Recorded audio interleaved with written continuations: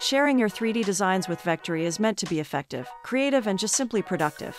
We want to show you 4 different ways you can send a link or embed on the web. There are so many more possibilities and use cases for sharing with Vectary, and we would love to hear your suggestions in the comments. Let's start with the process that happens at the beginning of a project. In this case, 2D and 3D are combined to propose a concept and to get feedback. The best way to get approvals or comments from team members is to send them a link to directly view the designs in 3D. No need to send heavy attachments or for the viewer to download any other software. Just generate a viewer link and send the URL to anyone on the team. If they have access to the file, they can also add their comments directly in Studio. We love this way of sharing. It simplifies the approval process and it works with imported or designed in Vectary models. In this next example, Vectary embeds are used in Miro to create a detailed and engaging presentation.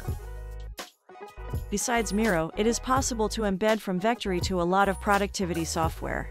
Use it for anything where you want to collaborate with your team.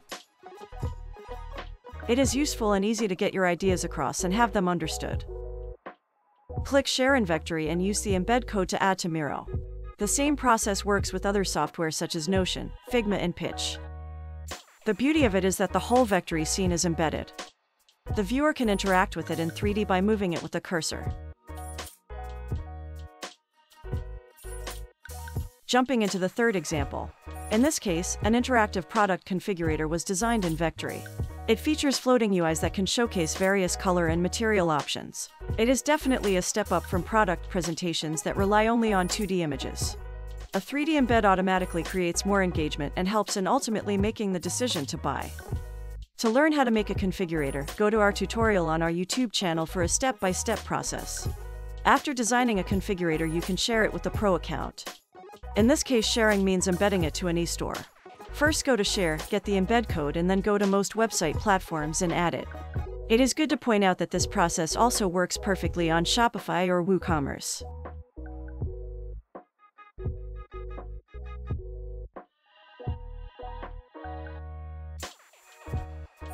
In the last example, we will show you how a complete website can gain an impressive element of interaction and visual interest with embedded 3D designs. It is just as effective as any animation or even video, and not as heavy. The site built in Wix displays various embeds and configurators to showcase different product options, technical possibilities, and even modularity. One of the best parts is that you can add an augmented reality button and really push the boundaries of immersive experiences.